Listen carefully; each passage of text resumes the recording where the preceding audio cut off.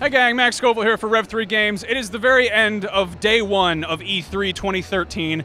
I'm here in the lobby, but earlier I was behind closed doors getting my dirty little hands all over Saints Row 4. And what can I say? It feels like the worthy successor of Saints Row the Third. In the game, you are now the president of the United Saints of America, and aliens have abducted everybody, and you are in a virtual reality construct version of Steelport where you have superpowers for whatever reason. If you haven't been keeping track, they're really just trying to up the ante on the stupid here, and I think they've kind of pulled it off. The writing is very dumb in all the right ways. I would go so far as to call this Saints Row 3 Blood Dragon. You get superpowers. You can do super speed running, which feels really great. There's kind of a free running aspect to it where I think you're going as fast as the in-game engine will let you travel, and your cars go flying out of the way, and you can go up the sides of buildings, and if you hold down the A button, you can charge up a super jump, and then holding down the run button in midair lets you glide, and you look really stupid holding out all your arms like a flying squirrel.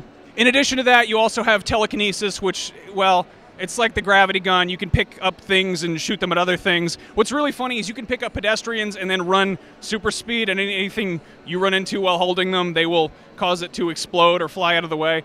It's a very slapstick game.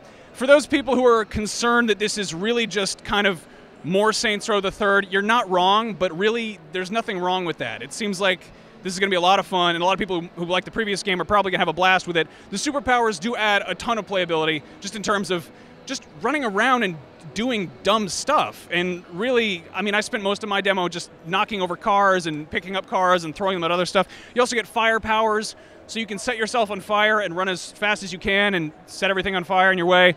There's also added weapon customization. That's a new thing.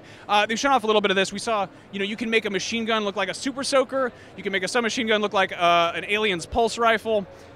Other stuff they have would be the Jawa ion cannon from Star Wars, Deckard's gun from Blade Runner, a rubber band gun. It's really dumb. But if you want to make goofy characters in Saints Row and have superpowers and run around causing mayhem, I think you will enjoy this game. I think obviously with new consoles coming out and certain other big open world sandbox games being released, Saints Row 4 might go under the radar, but it also seems like the kind of thing that if you're into Saints Row the Third, you'll probably have a blast with it. I mean, you get to be the president, and you get to have superpowers, and you get to do wrestling moves.